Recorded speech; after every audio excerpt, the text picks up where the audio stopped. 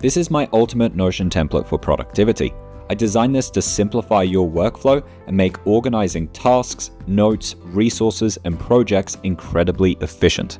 If you use this system, you can reduce your work hours and focus on what matters. Because a bad productivity setup will keep you busy but never really making progress. So in this video, I'll go through exactly how this template works and how to use it to change your productivity forever. I'm also launching Headquarters Transform, my private coaching program where I'll work one-on-one with you to completely redesign how you work forever. It's application only and spots are very limited. Now let's explore Headquarters. So this here is my template Headquarters, and in this video, we'll go through exactly how this works and how to use it in your everyday life. Now let's start from the bottom real quick, just so we can understand the different sections. At the bottom here, we have My Life buckets. These are the big overarching buckets in your life, such as fitness, business, relationship, family and friends, study, career, job. If you have any others, of course, you can just click here to add another one. Then above that, we have our workspaces. These pages here let you see your data with a very specific goal in mind, such as time tracking or move the needle items. Above that, we have our projects, and these can be broken down into a few different views. Above that, we have our task list. Again, that can be broken down into a few different views. Above that, we have our calendar. Above that, we have our day as a list view. And then at the top, we have these quick buttons. I spent months designing this to make this as optimal as possible for your workflow. The big picture stuff is at the bottom, and the things that you'll be interacting the most with are at the top. And as you can see, everything you need in your productivity can be found on this one page. We are no longer jumping between different apps. Everything we need is in this one dashboard. Now that we understand the overview of the template, let's start by having a look at tasks. So at the top here, we have these quick buttons, and one of them being create a task. There's another one here called add a quick task and another one called create do now task. So let's click here on create a task. By the way, you can add tasks in a bunch of different places. You can add it here, you can add it directly to your calendar, you can add it down here, you can add it on specific project pages. There's a bunch of different places you can add it, but let's start here by just clicking on this button here to create a task. Let's say we have to research for a paper that we're writing. So this here is our task, and here we have a bunch of different items to make prioritizing our task list even simpler. So the first item here is a checkbox just to say if we've completed it or not. Then here we have the date. Now, if you add a date to this task, it will automatically be added to your calendar. So if you've got a plan for when you want to do this specifically, you can add a date to it. So let's just say I'm going to do this today. Then here we have the urgency. So this could either be urgent, not urgent, or a habit. So let's just say that this here is urgent, for example. Then here we have important. So we could say it's important, not important, or move the needle. I'll get to move the needle later on in this video. So let's just say that this here is important, for example. The next item here is state of mind. So flow tasks typically take about 2 hours to complete. If it's quick, it takes under 5 minutes. And if it's easy, it doesn't involve too much cognitive demand. So let's say research for reports here. This will take me about 2 hours and I really need to concentrate. The next thing here we have is bucket and project. So research for report, this here is for my job. So I'll click in job here. Then we have the project, and we don't have a project for this yet.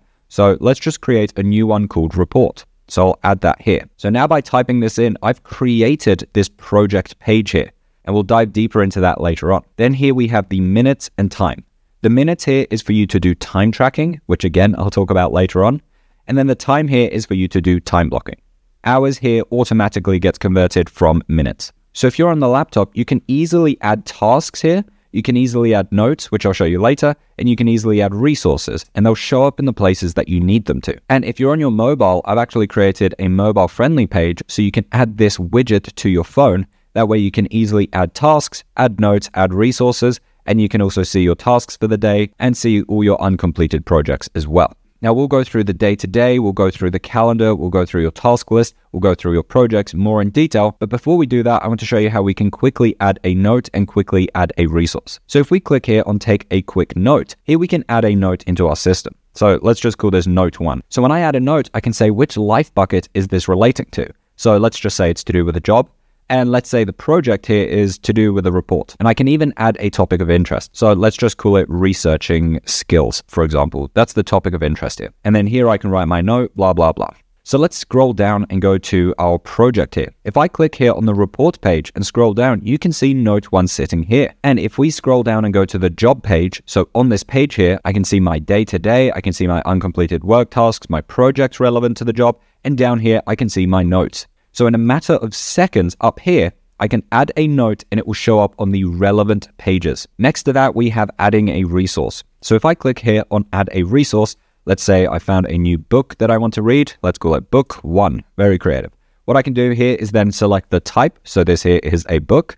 I can say the topic of interest. Let's just say it's to do with researching skills, for example. I can say when I've finished the book. I can say the status of the book. So let's say this is a book that I want to buy. I can add a URL to it and I can review it, but I'm not going to do that as I haven't read the book yet. And now I can click away. In a second, I could add a resource and it will be stored in my system. Well, what you can do now is scroll down, and here in our workspaces, you can find resources. Here we can see a database called My Learning. And down here in Want, we can see book 1. And your resources are split up into these different categories here: courses and webinars, podcasts and videos, coaching, articles, newsletters and posts, files and topics. So book 1 here, you can write notes about the book. Once you've finished it, you can change it to finish and leave it a review. This is obviously just a review for yourself. So I have this one hub now with all of my different resources. By the way, with the Notion Chrome extension, you can add resources to your page in literally one click. Now we know how to quickly add a task, note, and resource.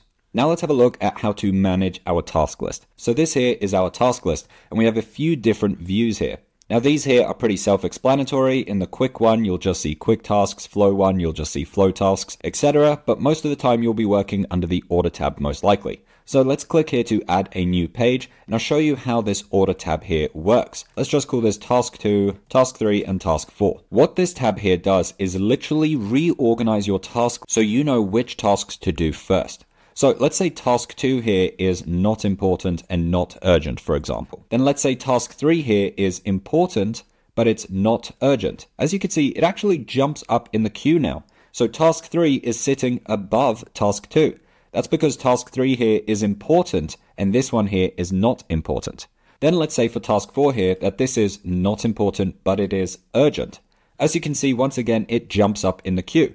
So now we have task 4 sitting above task 3. That way I know to work from the top of the list down to the bottom. I found this incredibly useful in planning my day. Now for each of these tasks here, you can say the relevant state, bucket, and project as well. So I'll just quickly fill that out. Now the last thing here in our task management is filling out the state of mind. And you'll see why this is important for the next section, which is planning out our week. So research for report here is a flow state task.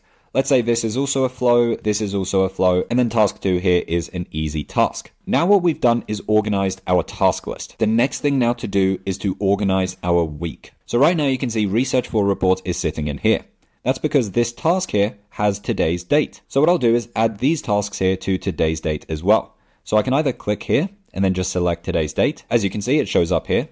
Or what I can do is simply drag and drop it in like that. And it doesn't get removed from here. As you can see, all the tasks are still here. By dragging it, it just tells it what date it should have. So now I have my tasks here in my week, and most likely you'll have a few other tasks within your week. Now I have this productivity rule that changed my life. The rule is I can only have 2 flow tasks per day. That's because a flow task takes about 2 hours. And the brain can only use full cognitive effort for 4 hours per day. So if you're planning to have more than 2 flow tasks in a day, you're going to burn yourself out over time. And this is why task prioritization is so important for productivity. So what I'll do here is say, which of these 3 flow tasks here will I have to move to the next day? Well, task 3 here is important but not urgent, so I will move task 3 to the next available slot, which is tomorrow. As you can see, I have a very open calendar. So what we're doing here is planning our week to be sustainable. Now that we've planned our week, let's have a look at our day planner. So these tasks here are automatically showing up here under my day-to-day. Now, personally, what I like to do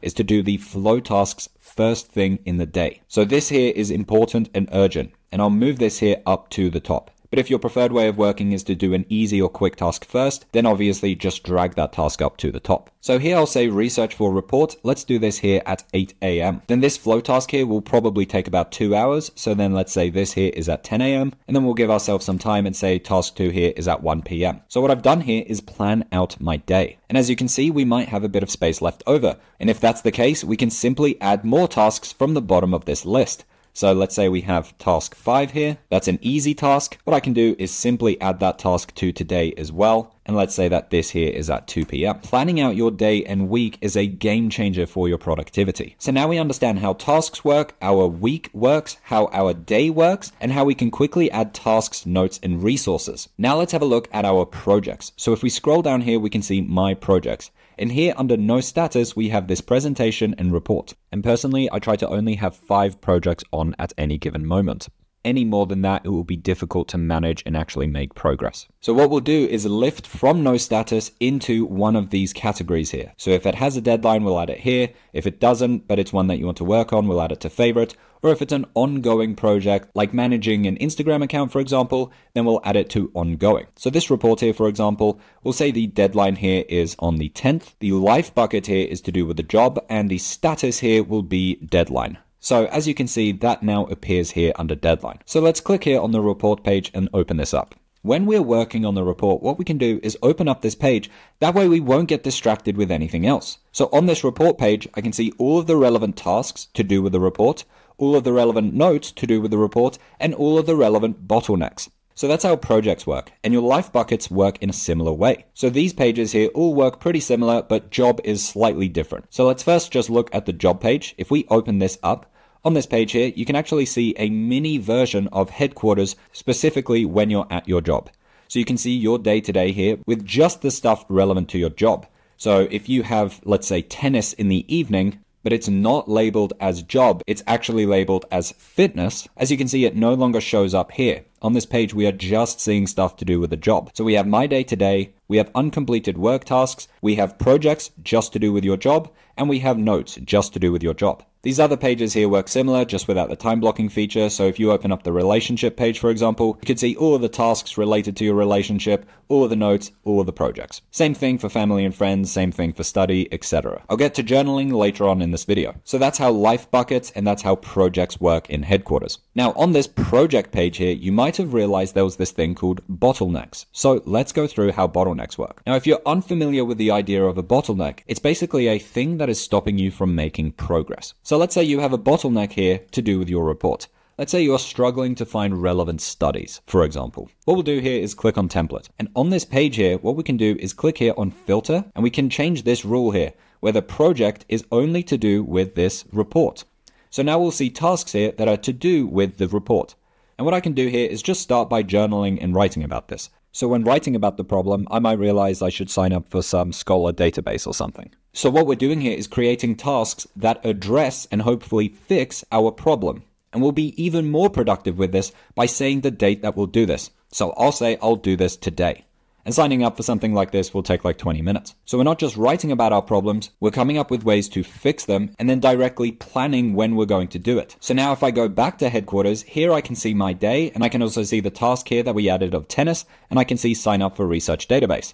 So let's drag this here and do that at 3 p.m. And tennis here, let's say we're doing that at 6 p.m. That is a personal task to do with fitness. We don't need a relevant project for it. And both of these here are to do with my job. Speaking of writing about our problems, the old way of journaling is broken. So I invented dynamic journaling. And I'll show you how this works. So what I'll do is just tick in all of these tasks here, and I'll scroll down here, click on plus, and say weekly review. And let's open this up. Here we can do typical journaling prompts such as looking at my task list completed this week, do I feel like I accomplished enough? What were my biggest distractions this week? But this here is where the magic happens. So automatically all the tasks that I've completed this week will show up in this list here. And what I can do is go through these and say which of these had a big impact. So let's just say hypothetically that signing up for this research study database had a really big impact on my life. What I'll do here is click and change to move the needle. As you can see, it gets removed from here, and we can find it under needles this week. And what will happen is if you do this consistently, after a few weeks, what you'll have on the move the needle page down here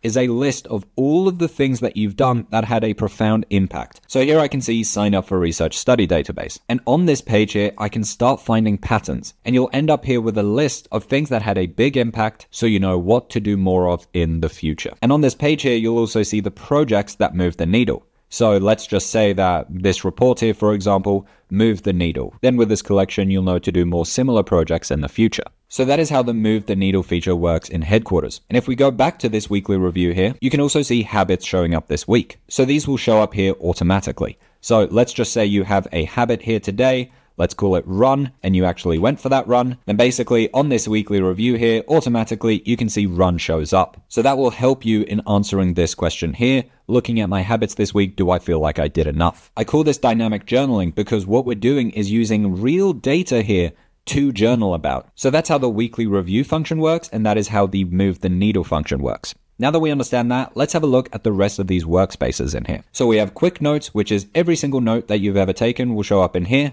We have our resources, which we looked at before. Then we have personal here. Every single personal task and event that you have will show up on this page here. This is really useful to track if you struggle with making time for personal stuff. I have a timetable page, which is really useful if you're a student. You can simply click here on the schedule. So let's say Monday at 9 a.m. you have marketing class. You can literally just type in marketing. So now on this timetable here, you can see marketing at 9. But also if you click now on marketing, you can open up this page here with all of the relevant tasks, notes, and bottlenecks to do with your marketing class. Super useful. And we have the ideal schedule, which is an exercise you've probably heard of before. I find it really useful. Basically here, you can plan out your ideal week and what that would look like. We have the move the needle page, which we went through before. I'll talk about the time tracking in the next section. We have the habit tracker, which will show you all your habits on this page. Your habit, like going for a run, is simply a task. So let's not have a separate app for it. But with headquarters, we can still view those habits as a separate page here. So we get the benefits of having our own dashboard for it, whilst not giving ourselves extra work by having a separate app. Then we have the open loops page, which is really useful if you're like me and you might struggle sleeping because your brain kind of is wondering, what are all my projects that I haven't finished yet? What are all the tasks that I haven't finished yet? Then we have all of our bottlenecks, which we've gone through. We have our mobile HQ, which we've gone through, and we have our topics, such as researching skills, which we added before. So that here is our workspaces. Let's go through the time tracking. See, as we're working throughout our day up here,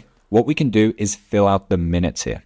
So let's just say this one here took 120 minutes. This here took 120 minutes. This took 60. This took 45. This took 15. And I played tennis for 60 minutes. So as we're working, we can fill out the minutes here. If you use Notion Calendar, you can actually add a code that will automatically track all of this in the background. But if you don't want to use Notion Calendar, you can just do it directly in here by filling out the minutes. So now if we scroll down and go to the time tracking page and open this up, this page here breaks down my time into buckets. So I have fitness and job here. So I can see in total, I've spent 1 hour playing tennis, and in total, I've spent 6 hours at my job. I can see time on projects. So I've spent 2 hours here on this presentation, and I've spent 3 hours here on this report. And then I can also see it broken down by the month. And this page here allows me to see exactly where my time is going. Again, if you want a productivity expert to help you review your projects and goals, then you can apply for Headquarters Transform below. All right, let's go through the last feature here in Headquarters, which is the routine button. So what I'll do is drag this here onto a separate line. And here what I can do is click on this gear icon. So here I can see habit 1, 2, and 3. And what I'll do is just delete these as their examples. Now you might have a routine that you do every single morning. And I'll say that running here is a habit. I'll say that it's to do with fitness, and we don't need a project to do with running. And then check emails here is to do with my job. What I can do now is drag these here into this section here. And then I'll click here on done. And I'll simply drag it back here to the top. So now in the morning, I'll just click on the tomorrow tab as an example. What I can do here is click on the routine button. And as you can see, it generates check emails and run.